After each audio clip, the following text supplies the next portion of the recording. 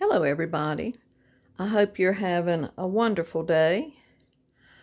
This is a combination haul of some of John's birthday gifts. He was 81 on March 25th. So some of the things are gifts, and then some of the things are pieces that we have gotten. A couple things came from Goodwill, and then the rest of them came from yard sales or a little flea market. And then there is a Easter gift here too. So I'll just give you an overview. And then we'll look at them all individually.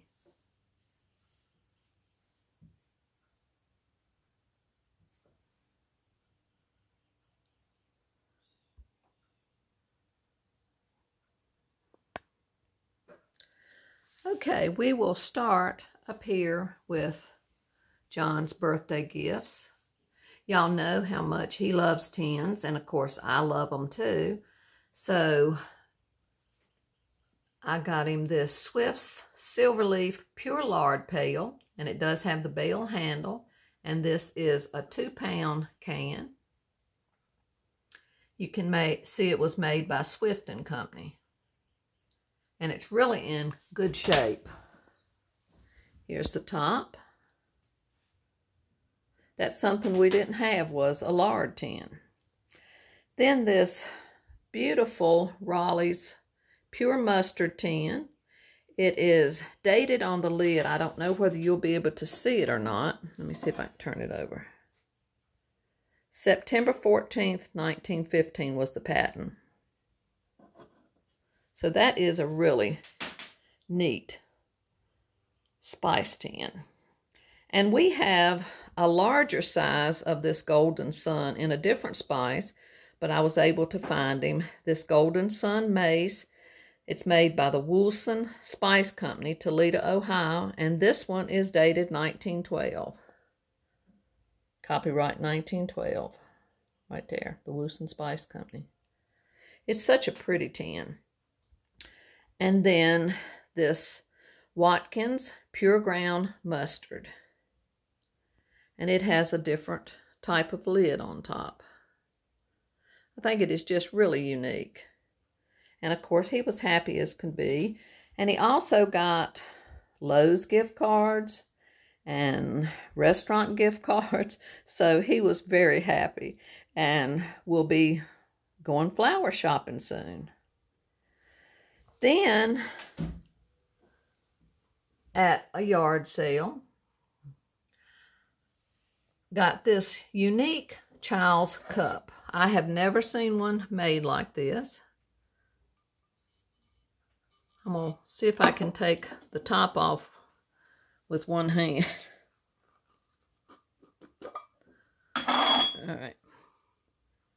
Here's inside the cup, and you can see those two little notches. That's where the lid fits down in. And it is Sheffield.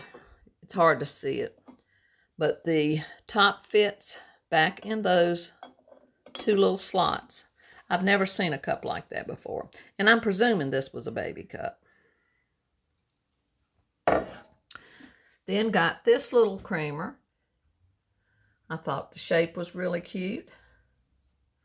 And then at Goodwill, I got 6 of these bread plates or dessert plates with the red and white. And they are red transfer, and they are restaurant ware.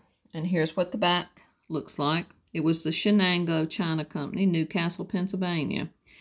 And the day I bought these, it was half price on the dishes. So I got them for $3.50 for all 6 plates.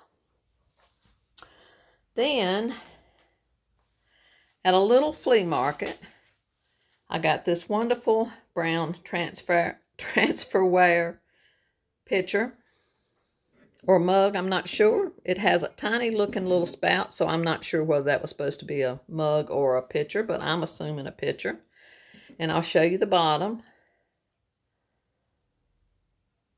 Porcelain Royal, Pitcairns Limited, Turnstile, England, Norma. Everything I got at that little flea market was $11. I got that, and I got this absolutely gorgeous purple transferware. And this is Old English Staffordshire ware, made in Staffordshire, England, for Natural Bridge, Virginia.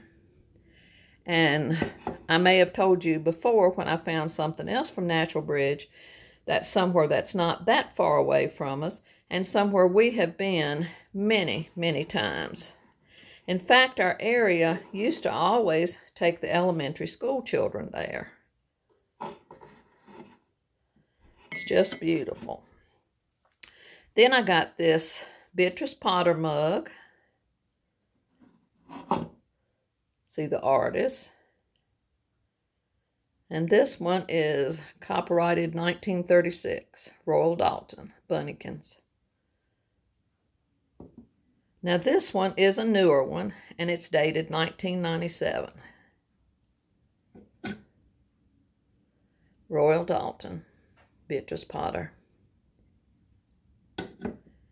Got all four of those pieces, and this beautiful plate of the old meal.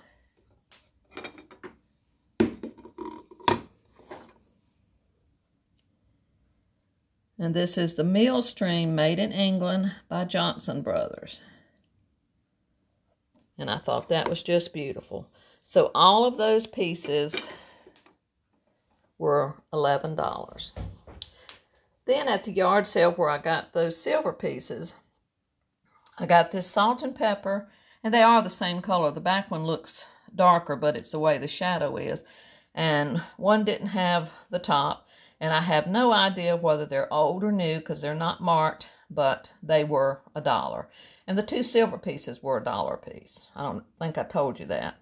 And then my sweet neighbor, she knows how much I love ironstone. So she brought me this beautiful English ironstone pitcher with some of her forsythia from her forsythia bushes. And I thought that was just so sweet. So I hope you enjoyed seeing these few treasures. And I hope everyone has a good day and a good rest of the week.